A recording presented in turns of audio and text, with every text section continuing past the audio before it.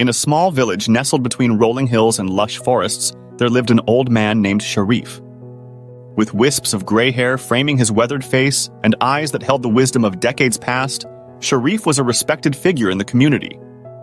Sharif had been in service to the family since he was a young boy. As the years went by, he worked his way up to become the caretaker of the entire family. Sharif remained dedicated to his work, taking pride in his role as the guardian of the family's legacy.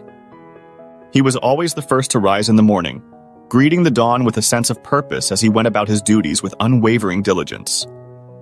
Then, one cold winter's night, Sharif quietly passed away in his sleep. His absence was felt deeply by the family and the entire village. He had been a friend, a confidant, and a pillar of strength. Sharif had been the guardian of a legacy, a symbol of duty and devotion that would be remembered. Though he may have passed from this world, his legacy would endure, a testament to the power of a life lived with purpose and integrity.